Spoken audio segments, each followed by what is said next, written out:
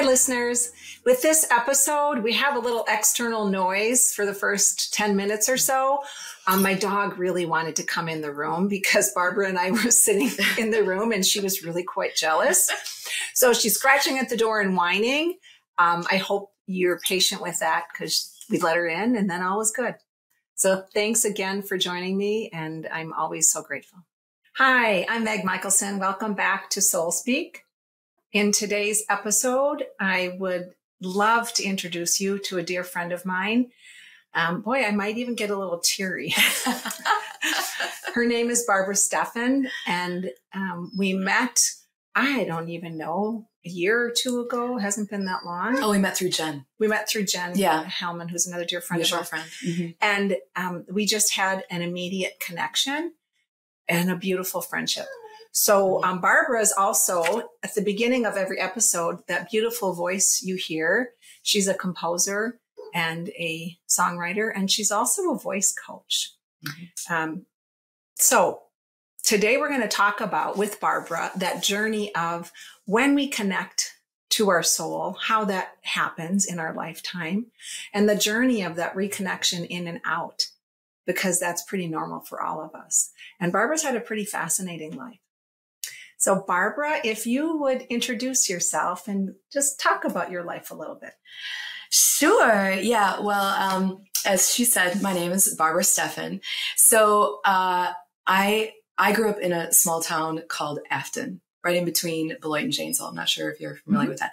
There's a sign that says unincorporated. It's like less than 100 people. It was very, very small. So we moved there when I was 3 years old.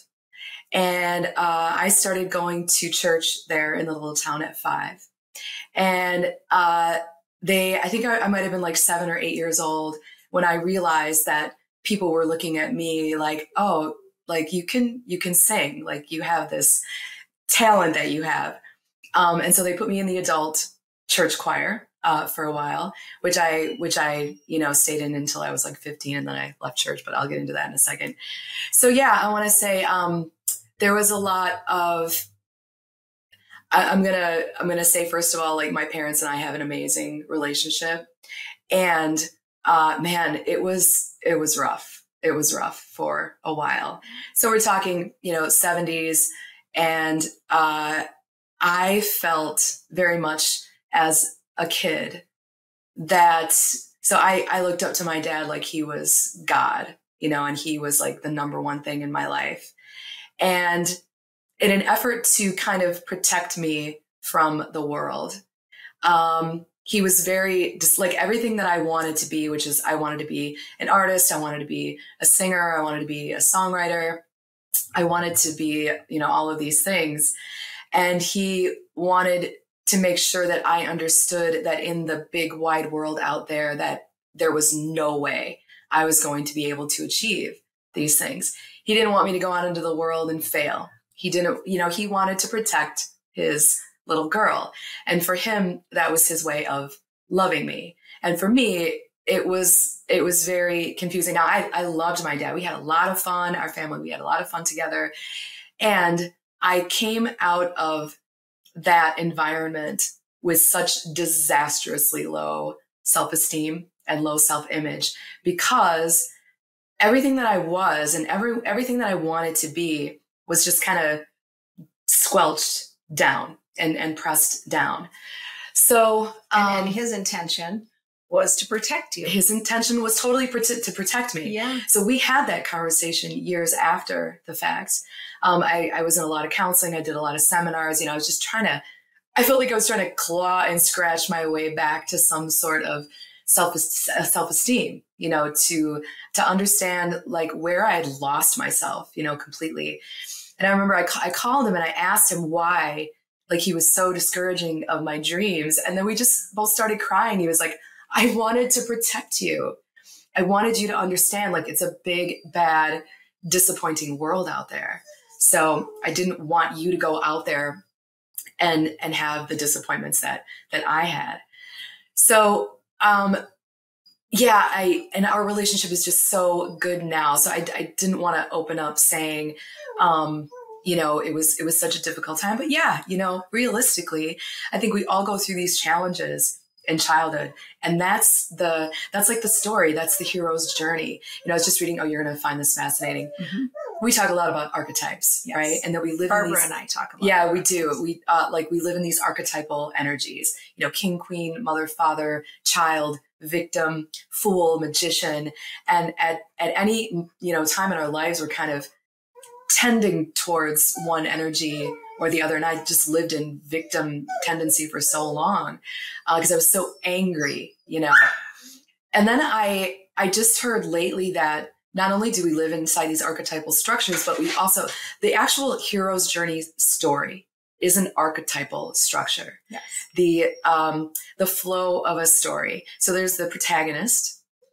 The protagonist wants something. The protagonist can't get what they want. So then it's going through all of these trials and tribulations to get what they want. Yeah. And, you try this and that doesn't work. And then you try that and then that doesn't work. And then you try that and then that doesn't work.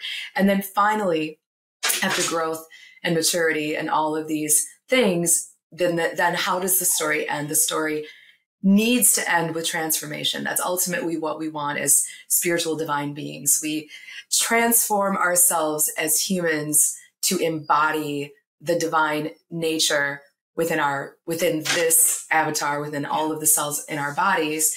And these challenges, and I want to interject in the with the hero's journey on the archetypal, beautiful soul level is we have to go on our own. We have to leave wherever we are, whatever that tribe is, so we can find ourselves within. And so that hero's journey is so key to the development of our connection to our soul life. Mm-hmm. And some people go on the hero's journey, not even realizing it, and never come back.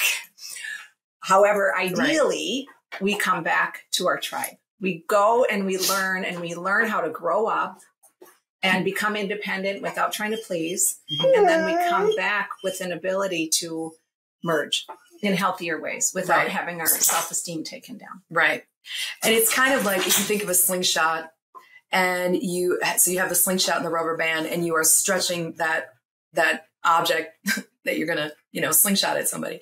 And the further back the rubber band is stretched, which is, the greater the struggle is that we undergo when that object, when it's finally released, then it goes so much farther. Yes. And so when I think about my struggles, and I remember when I first heard someone say to me, "Oh, well, you pick your challenges." And I thought, "Oh, and you pick your parents." I was like, I did not pick my parents. No, I did not pick my family. There is no way. But now on the other side, I can look back and say, okay, like that's why I needed to go through all of that. Because once you go through something like that and you find your way back to spirit and you find your way back to self, there's no shaking that. No. You can, there is nothing that can happen then that rattles that inner knowing or that inner love for yourself. And we can be rattled though. Like we can absolutely be rattled. But once you get to that core concept of, oh my gosh, I am bigger than this human lifetime. Mm-hmm. And I love talking with Barbara about this. We go on walks and just talk about it because we both have this same underlying feeling that we are bigger than our human story. Mm-hmm. And we wake up and we have hard days and yet we can get back because, oh yeah, that's right. We're bigger than our human story. Mm-hmm. And when you go on the hero's journey and you come back home, nothing can stand in your way anymore. Nothing. No. Yeah. And when you understand that you're living the hero's journey, yes, and you can kind of disconnect yourself from the elements of the story and look at it as a story. That's also really helpful, at least for me. Yes. It's like, oh, I am in this stage of the hero's journey and that's okay. And these are the players. And these are the players that are ruffling my feathers. As much as we would like to get rid of them. Right. Yeah. And sometimes we have to get rid of them or exit ourselves. Yeah. And sometimes we just look at it differently and it's so much less painful. Yeah. It's all of a sudden, vision again. Mm-hmm. And so when did you start to discover that you were or I guess I would say, when did you start to look at your life from that symbolic lens? Mm-hmm. Okay. Yeah, I love this part of the story. So, so growing up in church, I always knew that was not for me. I didn't leave church feeling empowered. I'm just speaking for myself. I did not leave church feeling empowered. I did not leave church feeling good about myself. I didn't leave church feeling like I was closer to God. I just left church feeling like, oh God, thank God that is over. Now I can go home and do what I would like to do. And, just not living in any kind of a spiritual environment, feeling very unsafe, feeling very lost, but not even knowing that I felt like just living with this horrible anxiety, day in and day out. And of course, this is a time where, going to therapy there wasn't a therapist on every single corner, nor there wasn't a spiritual center on every corner or a yoga center on every corner. And it wasn't accepted. And it wasn't accepted, really. So I did go through a lot of counseling, but again, it was just very heady. There was really nothing spiritual about it.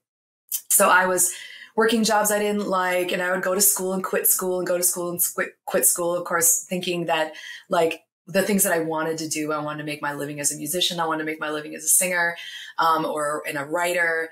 And just really believing in my heart that I was not, those things were not available to me. That wasn't for me. That was for other people. So I worked in jobs I didn't like. I went to school doing things and I'm like, it never lasted because it wasn't what I really wanted to do. So then I got married because he was a nice guy and that's what you do, at this age. And I was like 30. Too young to get married for me. I didn't know myself at all.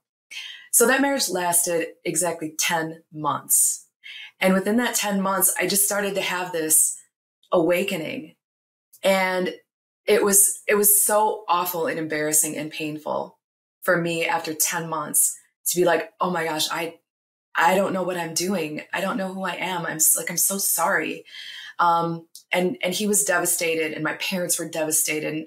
And I just left a wake of devastation. We were in a band together and then the whole band hated me. And then everyone stopped talking to me. It was very difficult. However, I met a woman who was so deeply spiritual. And when I announced that I was going to leave my husband that I just married and I was just looked like a wackadoo, she was like, come and live with me and my daughter. So I did. And that changed everything. Yeah. Oh my God, I could cry. You can cry. And that, when you look back, last week I talked about belief. We have to have a belief that gets deep in our system in order for us to move into it. And you got to that point. Mm-hmm. I believe in, I have to go. I believe in me more than I can do this. Yeah. And then it got stronger because you did it, because that was a big, huge risk. Yeah. A lot of people stay and then they become more depressed and live in a puddle. And so when you had that strong belief that you had to, this wasn't going to work. And all the people that were telling you, what? You haven't given enough time. And but your core said, I can't. Yeah. And I had one person who believed in me. Everyone else, my friends, I remember my best friend at the time, Marcy, this was unforgivable to her. And she just dropped me. Like, then we were no longer friends. And so to just have nowhere to go, no one, like everybody would just dropped away.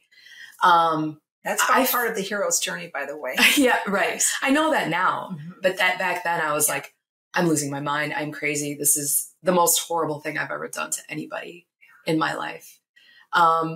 So living with her, and then she introduced me. Okay. So one of the turning points was she took me to an Abraham book club. It was the Ask and It Is Given book, by Esther Hicks, Esther and Jerry Hicks. And I read the first page and I had never heard these words before, ever. You are a divine being. Your birthright is love and acceptance. You can be yourself. Like, your authentic self is so powerful and you are so loved. Like, the universe loves you You know, it didn't talk about God or being a sinner or being, you know, anything. I was so filled with awe because I'd made it to 30 years old and I'd never heard these words before. I didn't have that self-love. It had never been reflected to me. So I didn't know that it was in there. And I grabbed onto that book like I was dying. And on an older astrological model, about age 30, that you've fulfilled one life cycle. So that's when we start to say, wait a minute, I'm going to look back now. Yeah. And there was, for me, when you say it was about 30, all of that time period, 29 to 31, you were meant to have that discovery. And you were meant to say, I am living with all of this stuff on my back. Yeah. That's not me. Right. So I got to start throwing it off. Yep. And it's hard. Making those decisions are very hard. Yep. But it takes way more confidence in whatever is out there. I have no idea, but I know this isn't working. Right. Exactly. Exactly. And one of my saving graces, and my dad, he put me in his van when I was 13. And I am forever, forever grateful for him for doing that for me. It taught me so much. I mean, it's been 40 years, just about 40 years. I'm going to be 53 on October 3rd. Wow. Yeah. So having that experience and all of the ups and downs of that, you know, and then I was always in a band.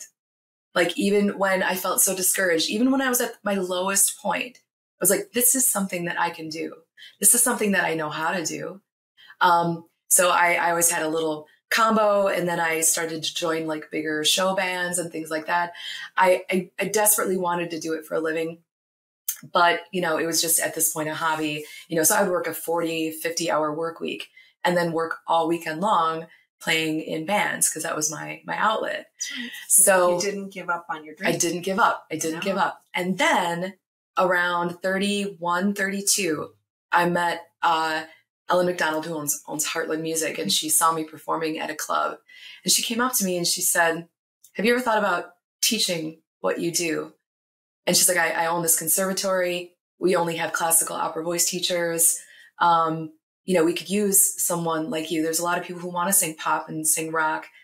And I said, well, I don't have a degree in voice. And she's like, who cares? Like, it doesn't matter. If you can teach someone to sing, if you're good at what you do, it's like, no one's going to ask you. And during that time, did you feel fear? Like, oh I was terrified. That's right. I was freaking terrified. And you did it anyway. I did. That's right. It was terrifying. Yeah, I mean, absolutely. Yeah. A full-time job, absolutely. Insurance, I had benefits. And again, another point where people are like, you're crazy. You know, I didn't know anything about, I had been trained. I had wonderful voice teachers who had transformed my voice, but I didn't know if I could teach it to anybody else. So after the audition process, she put me on the faculty list, and I was like, oh, okay, here we go. And I quit my job, and I never looked back. It took me maybe a good 5 years. And I kind of wish I would have known this beforehand. It takes a good 5 years to establish yourself in a new venture, in a new business. Sure. And I spent that whole 5 years like, oh my God, you know, is the rent going to come in this month? Is the rent going to come in this month? You know, and then, just, I didn't want to hurt anyone's voice. I didn't want to give any misinformation, but yeah, I was kind of a natural at it. And that is, so the voice is the fifth chakra, and the fifth chakra is surrender. And it's also the number 5 is freedom. And freedom isn't always easy. We have to bring ourselves and take those physical steps and take those risks so we can feel free. And it doesn't mean we feel free every day because, oh my gosh, how am I going to pay the rent? Right. And then we get back on that train and do it anyway. Yep. Do it anyway. Right. Yeah. Because in the society and the culture that we're living in, this is, you're on the fringe if you do that. It's getting more so now. But 20 years ago, when I was doing it, you know, to go into this self-employment route, again, all these messages, you're crazy, you're never going to make it. It's not going to happen. And now that I know what I know, there's a ton of ways to make a musician in this world. To make a living as a musician. I wrote some film and television music. I released albums, and of course, I perform like crazy. And my life has been an amazing journey in that way, just to show myself that I could do these things, just with the intention. And then, the right people show up and the right circumstances show up. And that's key. Yeah. So when we are talking about living a soulful life and having faith and not having faith, there are signs, and we've talked about this in other podcasts. There are always signs, and there are always earth angels. There's always people. And we want to trust that. We take those opportunities, even when it scares us, because when we take the opportunity, then another opportunity comes. Yeah. When you moved out of your marriage and that home, you had an opportunity. A woman took you in. Yeah. And then when it was time again to stretch yourself, to now take your voice and bring it to others in a different way, help them, another woman, whether or not it's a woman or a man, stepped in and said, hey, by the way, let's do it this way again. Yeah. And then you take the risk. Yeah. So it's those are signs. That's connecting to spirit. Yep. What was the belief inside of you? So when you were afraid and you did these things anyway, what was going on inside? How did you get the movement to really replace the fear? Well, honestly, when I first started out to make my living as a musician, it was 75% F you. I'm going to show you that I can do this. It was I had a lot of anger, and, injustice. Sure. And, I was bound and determined to prove these people wrong, who said I wasn't going to be able to do it. And then, I had to let that go. It was a driving force. It drove me. I was practicing like a crazy person. I was, I'm going to be the best I can possibly be. I'm going to show them. I'm going to show them how wrong they were. Okay, well, that's not the right energy. That's a difficult energy to live in. It is, except that was the impetus. So it was. On that, we talked about a different episode, that emotional vibrational scale. And anger is in kind of the center, a little bit below the center. Better to have anger than apathy, because anger is here to tell us my life isn't right. Right. And it is the force we can use to make our life right. Yeah. And a lot of people ingest it, and then it eats them up inside and causes a lot of internal inflammation. Yeah. Or we say, I'm going to use it to propel me forward. And ideally, right, you do that with your own inner being. However, you used it to get you going. It was the fire starter. Yeah, it was the fire starter. Yes. Exactly. So, so then of course, when I met my friend Lois and moved in with her, it was a long period of dismantling all of that blame and victim archetypal energy that I was swimming around in. And then of course, being introduced to Alan Watts, Terrence McKenna, Ram Dass. I mean, I grabbed onto these teachings like I was out in the middle of the ocean dying, and my heart started to soften, and I started to just kind of let that go. And then now I am in such a place of pure love for what I'm doing, without any of this, I have to prove anything, that I'm so angry with you. I need to prove that I can do this. Now it's just a pure, this is such a joy in my life, and I love to share it with other people. And that was just again, to go through the struggle and to come out the other side is just it's so much more meaningful, And I'm going to go back to the fifth chakra, because being a singer and a voice coach, and you involve way more than the fifth chakra, but you just said, now it's so pure. That's the transformation. That's what you just did with your fifth chakra. The Sanskrit word, if we translate it to English, is pure. Really? Yes. Okay. So it's surrender, freedom, and the ultimate goal is this is my center of pureness. Mm-hmm. I won't let anyone block my soul. Yeah. Because it comes through the 7th, down the 6th, down into the 5th. And this is where people get stuck. Or we surrender and we can get to that place of, it's not about making other people wrong. Yeah. Right. It can't be. We go through the stages. Yeah. Because at first we can make people wrong. Yeah. I'll show them. Right. And that's part of the growth. And then we get to that place, hopefully on that journey of soul to body, that we now do it because it's right for me. Mm-hmm. And it feels good. And I'm living my life in a pure, authentic sense. And that's a beautiful connection to spirit. So, and this is why I believe thyroid problems are so prevalent in our society. Yes. So when I was 14 or so, my thyroid started to show some signs of being a little wonky. And by the time I was 21, I had to quit performing because I shook so bad. I had so much adrenaline. My thyroid was so enlarged. I had hyperthyroidism. My resting heart rate was 160 beats a minute. I thought there was something wrong with my heart. I was terrified to go to the doctor. I couldn't keep a job. I had horrible migraines. I mean, I was a mess. I was an absolute mess. I'm not going to lie. And what age was this? 21. 21. Yeah. I want to say I was pretty much a mess from like 14 to maybe 30. It was very, very difficult. But, and now what I think is such an archaic practice, and I'm going to beg anyone listening to this with thyroid problems to please try any other avenue than the radioiodine treatments. Just try anything else. They completely decimated my thyroid gland. They gave me way too much radioiodine. They were just supposed to shrink it a little. And I've been living without a thyroid gland since I was like 22, which is a whole nother subject of issues. Yeah. But my thyroid, my throat chakra was so blocked. I was so repressed.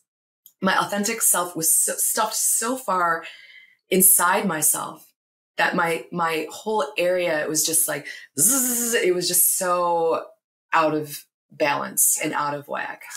And I've talked about that. The thyroid is all about communication and our life force and living our authentic self. And I also have hyperthyroid, which is, and I have corrected mine with meditation. Yes. And healthy eating. And of course, I'm not saying everyone should do what's best for them always. Agreed. And if you can learn to live with healthy communication and healthy eating habits and learning stress management, because we're always going to have stress. Yeah. It provides at least more support to this system. So then if you're on thyroid meds, those thyroid meds are going to work better. Yeah, exactly. Because you're living a healthier life. Right. I'm not saying ignore your doctor.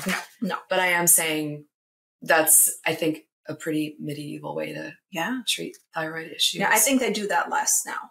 I hope so. But I worked with I bought a book and worked on my own with this woman out of Texas who's a physician. Okay. So when you look at your life now, because you believe in magic. Yes. We both believe in magic. And I know. And it's wonderful. Yeah. It's wonderful to believe because there's so much we can't see. Yeah. There's so much we can't see. Right. When you felt like there were times when now you've gotten to that place in your life where you feel that pure connection. Mm-hmm. And there's days that are a little scary. Mm-hmm. How do you get back to the magic when you feel like you've lost it? Yeah, that's a great question. Well, it cannot be overstated that meditation is really the key. And I was thinking about when I got your questions the other day, I was like, wow, what does magic mean to me? Like, how do I personally define magic? And for me, magic is, so when you're watching a magician, they're transforming something. Like they have an object, they're either making it disappear or they're changing it into something else, or it's a transformation, right? So magic means to me when I'm shown the proof from the outside world that I am in communication with creation. That is magical to me. So like, I know I've got this going with creation. Like, we're in sync, we're in flow. Meditation puts me back in flow. Singing puts me back in flow. Doing chakra opening techniques puts me back in flow.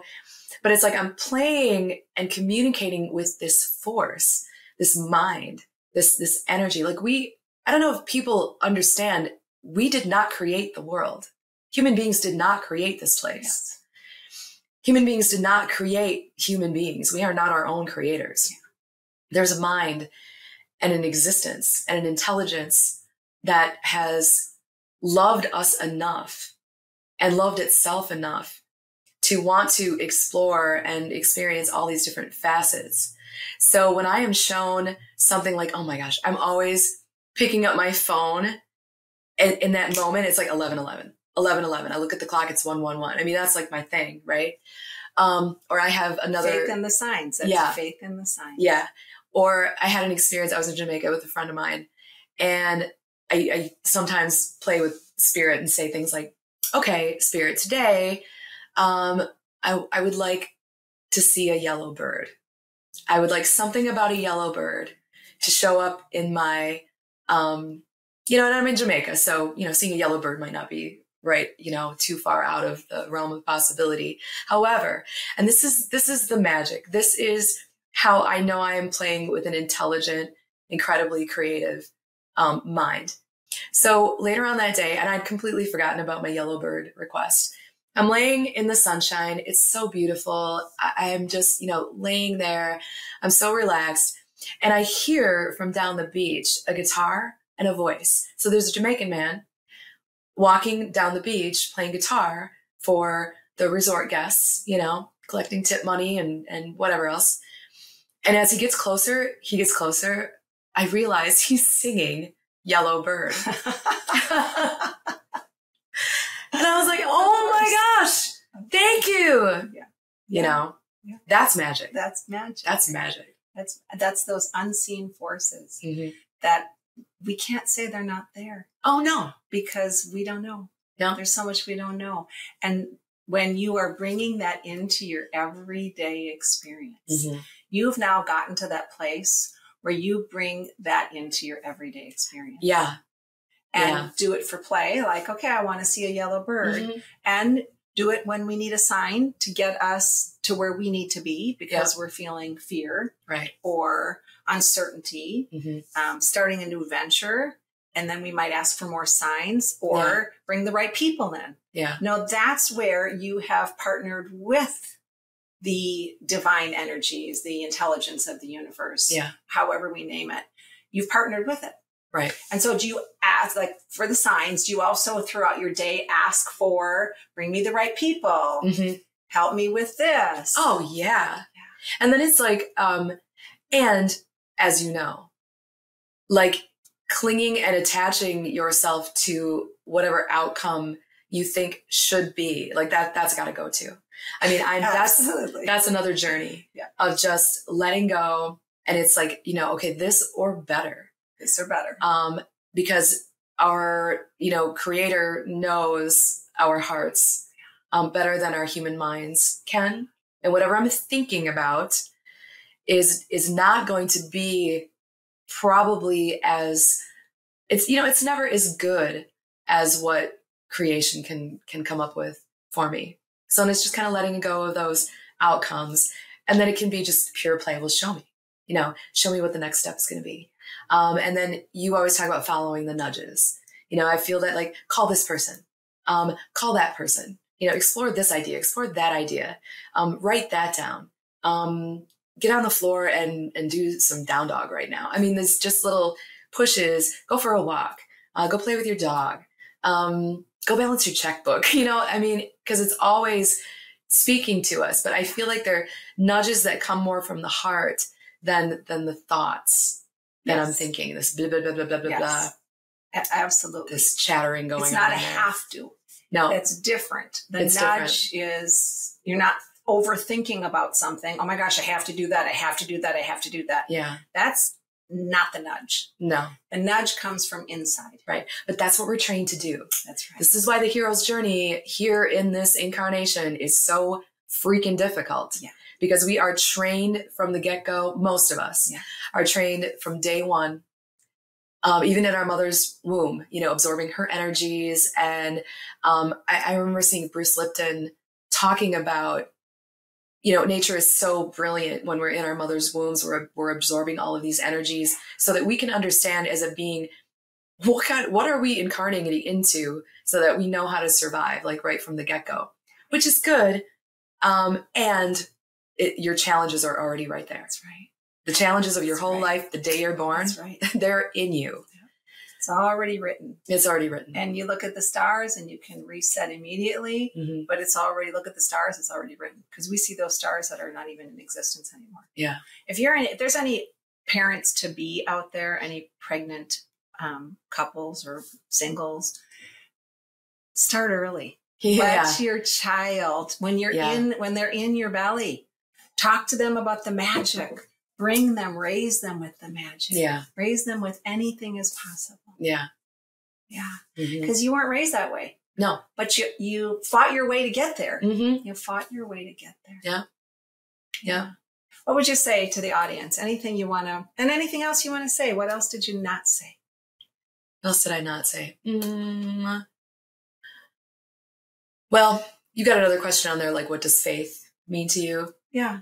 And I think that if I think about the deepest, darkest hole I've ever been in,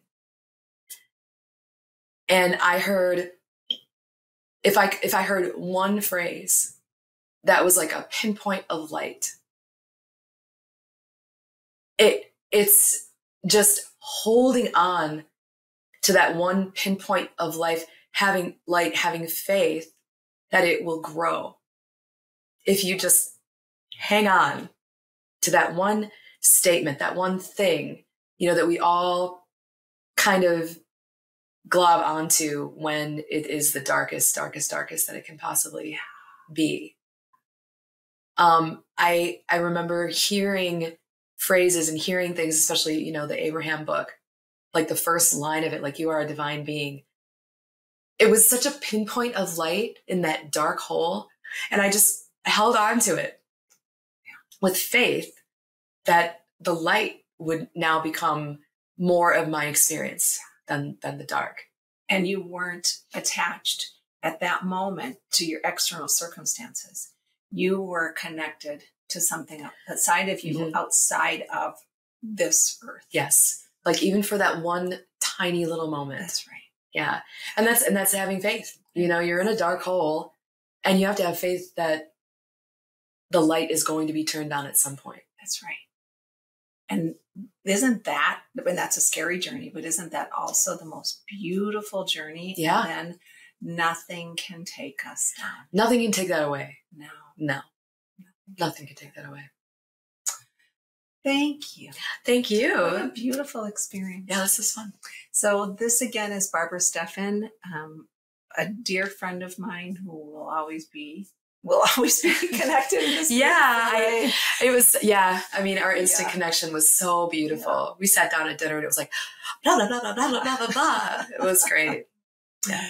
And so I check her music out because she's an incredible woman and a musician, and how she brings her voice, not only the voice of her music, but helping people understand they can follow their dreams. And it is not an easy journey to follow our dreams all the time, but damn it, it's worth it.